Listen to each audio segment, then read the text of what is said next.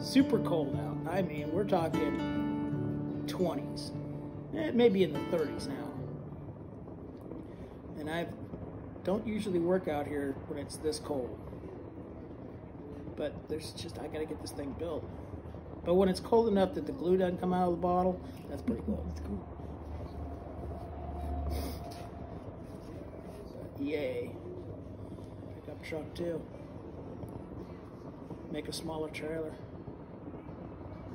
That'd be really cool too.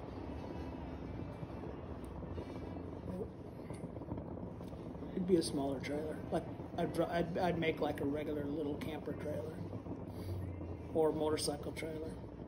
That's the other thing that's going through my head is how to make a wood motorcycle. I'll figure that one out. I got horses. And my horse can turn into a mule too. All I have to do is make bigger ears. I cut it out and I made the wrong cut. I walked back and I just said, made the wrong cut. I gotta cut another piece. So I got another piece of wood, drew it out. I says, okay, well now I have a template. So we start cutting. And then dry fitting it all together because it's the first time it's ever physically been built. It's just, you just gotta dry fit it. Dry fit it and, you know, clamp it all together and see how it looks and step back. But on this one, I wanted to make sure that the base, the chassis, everything glued to it. I wanted to make sure that it was rock solid. But it's 3 layers that's got to be glued together. And all 3 layers are not the same. The only thing that's common is the front axle and the rear axle. Those have to be divoted out because, like a regular car, you got a wheel well.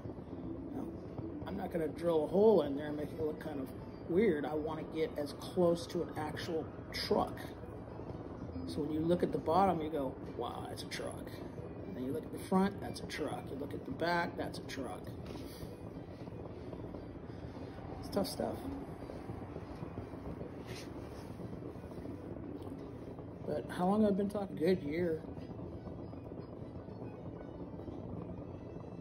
But it's surprising me with the small little details of a 1/4 inch here, an 1/8 inch there. And then when you actually get physical pieces together and it is in your head, you're like, oh wow, well, I didn't expect that.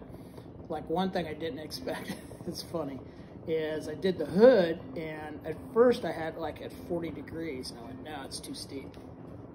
So I ended up cutting it in half, 20 degrees. And then I was thinking in the back of my head, where the windshield hits the hood, there's a weird angle right there. And I went to 20 degrees and I put it all together and looked at it, and it looked like a pickup truck where the windshield and the slope of it makes that divot down. It's like, that's what you gotta have. You gotta have that. And I'm even thinking about putting mirrors on this thing. Yeah. I think it'd be cool to have mirrors on it. I mean, it's just a piece of wood with a dowel. I mean, it's no big deal. It's kind of like the smokestacks on the semi. And it's just like, oh yeah. So I'm thinking about that one. I gotta wait. I'm thinking about putting mirrors on it. I just think it'd be the bomb.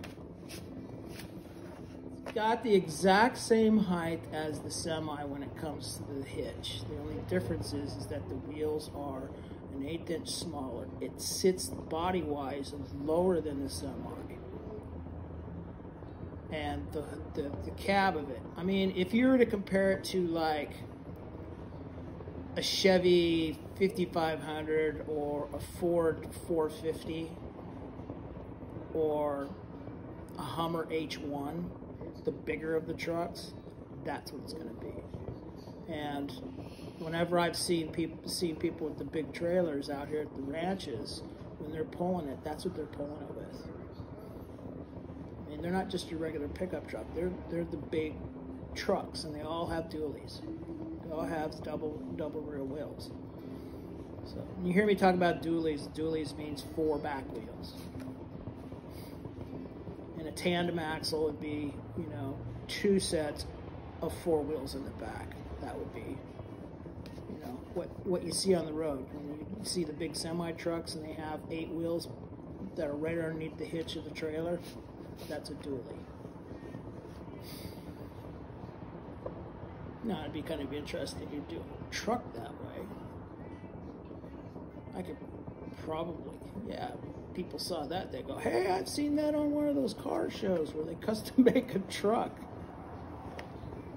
I should do that. I should build that. But yeah, this is going to be a fun one. Such a long time.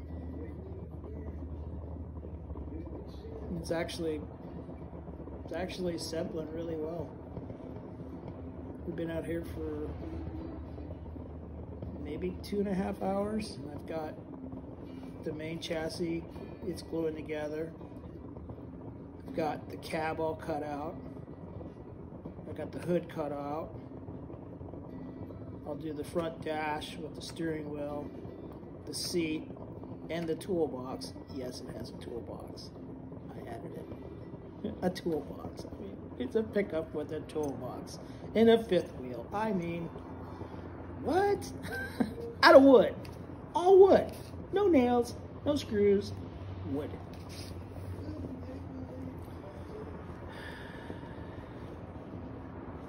It's exciting stuff. I think everybody's gonna love it. I know I love it.